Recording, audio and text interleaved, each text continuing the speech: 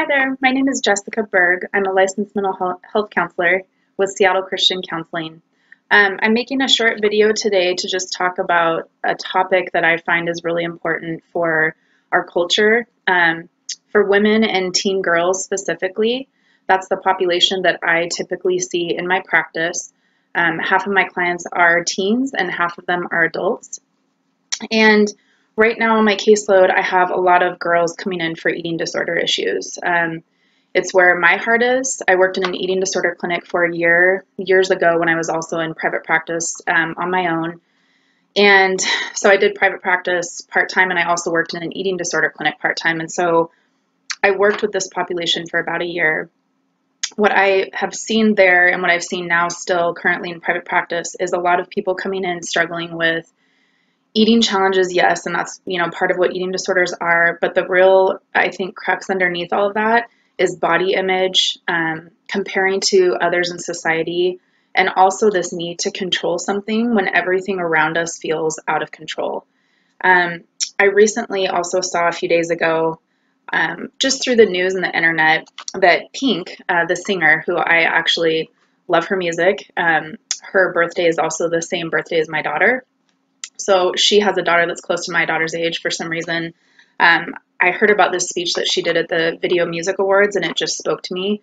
I wanted to read a little bit of it for this video just to serve the purpose of saying why this is such an important issue, the fact that Pink is speaking out about it, the fact that I deal with this on a daily basis in my practice with teen girls coming in, with adult women also, but even my now almost 5-year-old daughter notices things like body image and makeup and hair and clothes and little girls do, of course, but I can see where this can get to be an issue as girls get older, comparing themselves to others, feeling like they have to live up to like societal expectations and what people think they should look like. So here I wanted to read a little bit, if you guys have not heard about it yet, just what her speech was. And it was actually geared at her 6-year-old daughter who was in the audience with her husband at the VMA Awards.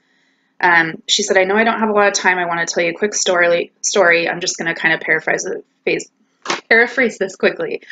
Recently, I was driving my daughter to school. She said to me, Mom, and I said, yes. She said, I'm the ugliest girl I know.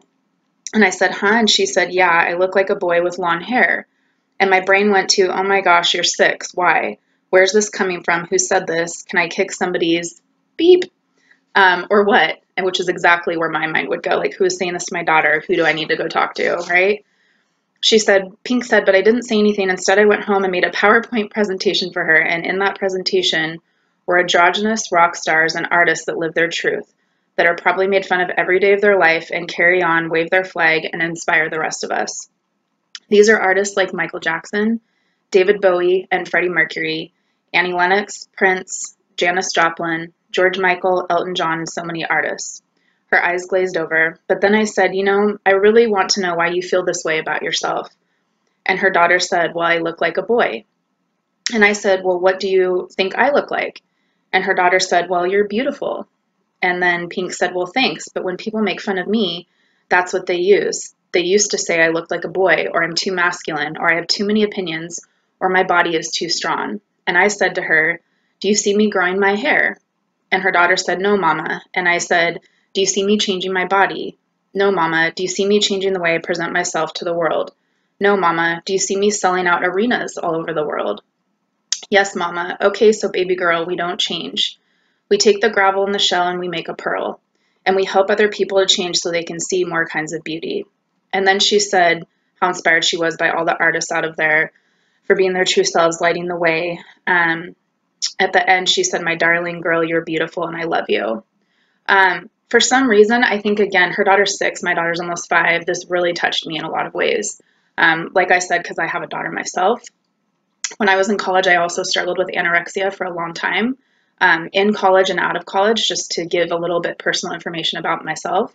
So I think that's another reason why eating disorders are so dear and near to my heart. I understand them on a personal level. I also understand them on an educational, professional level.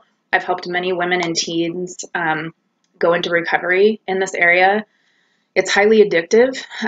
It is characterized like in the addiction spectrum, just like an alcoholic or a drug addict. Eating disorder behaviors are very addictive. The point of this speech and why I wanted to share it and just all the things I'm telling you guys today is that all of this goes together, right? I mean, all of it is relevant in this world today. The fact that social media has just taken over kids' lives, Instagram, Facebook, Snapchat, I'm probably not even aware of half the stuff out there. I know I have teens coming a lot telling me they check this stuff. Some of them have to stop checking it because they're comparing themselves a lot, or they're feeling compared by other people on there. And so here I am now raising my own daughter. I've been through my own struggles with eating issues in my past. And then I hear this speech from Pink and I think, man, you know, like as women and as professionals and as mothers, we need to be sane and helping these kids that we're raising, that what you look like should not be determined by your culture, by society, by what other people think about you. Your body is your own body. Your feelings are your own feelings, your opinions. Being a strong, independent, educated woman is a good thing. If you want to wear makeup and do your hair a certain way and wear certain clothes, as long as it's not harmful to you, there should be nothing wrong with that, right? There also shouldn't be this pressure, however, if you aren't someone that likes to do those things, to have to do that, to own up to what other people think you should look like or be like. And that's what I got from the speech that Pink was saying to her daughter. Like, just because other people might think you look like a boy with long hair, or they make that comment to you, does not mean therefore that's who you are, or that's what you look like. You determine that. You determine your strength. You determine your image. You determine how you feel inside about yourself. Nobody else should do that for you. If I were to say anything to women out there watching this, teens, girls, whoever, whatever age you are, your life and your body and your image and your opinions are all about you. They should not be determined by anybody around you, whether it's on social media, your family, your friends, your boyfriends, your spouses, whoever, right? It's so important to get this ingrained in our kids when we're raising them and realize that what we're doing is also a huge example to them. For instance, my daughter will say to me sometimes, Mom, why do you wear makeup? You don't need it. You look beautiful without it. And I always say, thanks, sweetie. I really appreciate that. You know what? Mommy doesn't need it. You're right. Mommy just likes to wear it. For me, I know when I go to work and when I'm in a professional environment, I like to look my best, right? I think most of us do. And there is something to be said about that. I mean, our image is important on one side of the spectrum. On the other, it can become very obsessive and culture oriented and society oriented, and it shouldn't be that way. It shouldn't be the case. We shouldn't feel like we have to look like everybody else in order to fit in. I guess that's kind of some of the point too of what Pink was trying to say, and what I'm trying to also reiterate and agree with her on is that whoever you are inside, however you're raised, whatever you are born to look like is who you are, and you should be proud of that. You should never have to live up to what somebody else thinks of you, or compare yourself to others all the time. And I know with eating disorder specifically, that's one of the biggest drivers in this issue, is that there's this comparison to look like someone you're not, right? And to be something you're not, and to just continually strive for that. And the problem is no one ever gets there, because even if you're at your lowest weight, you think you look your best, right, in the mirror, you can look back on pictures years later when you're in a healthy place and still feel like, wow, I actually looked great, but back then I didn't feel like I did. And so there's just this standard, I think, that people try to live up to that you're never, ever going to meet. And even those people that feel like they have, honestly will tell you in that moment they don't feel like they have. So this is why eating disorders can be so scary. And, you know, there's also mortality rate, which is very serious with this. People that don't get help and don't recover can die from this, because there's a standard that you can never live up to. You can never meet these expectations that this eating disorder can pull you and suck you into. I also want to give encouragement and hope to let you know that there is help for this. Like, that's why counseling, group support, nutritionists, doctors, you know, it's really important to work as a team to help people in recovery. I do have a couple clients where we do have a team around them. It's me, they have a nutritionist, they have a doctor, and we don't always talk all the time because nobody has the time for that. But I talk with my clients. I know what they're getting from these other professionals. We're exchanging information if we need to. And there's this sense of collaboration, like that we're all working together as a team for this client. To kind of wrap all this up, because I know I've been talking for a while and I didn't mean to go on and on, but I just wanted to let anyone out there watching this know that your life is important, how you feel is important, and what you look like is determined by you. It should not be determined by society. again, by your friends or people around you. Like, this should be determined by what you feel like inside. And really, deep down, God made you the way that you are, faults and all.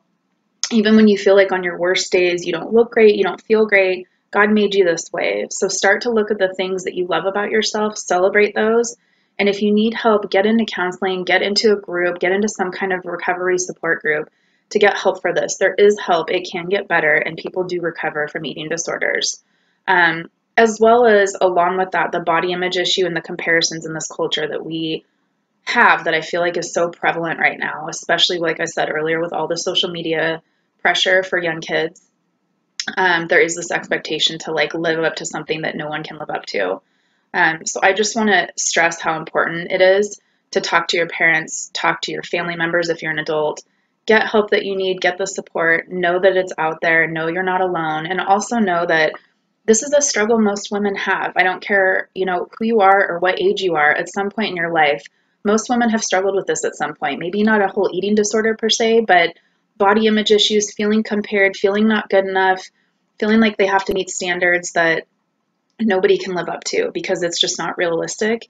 And it's stuff that's made up. So know that God loves you, know you're made the way you are for a reason.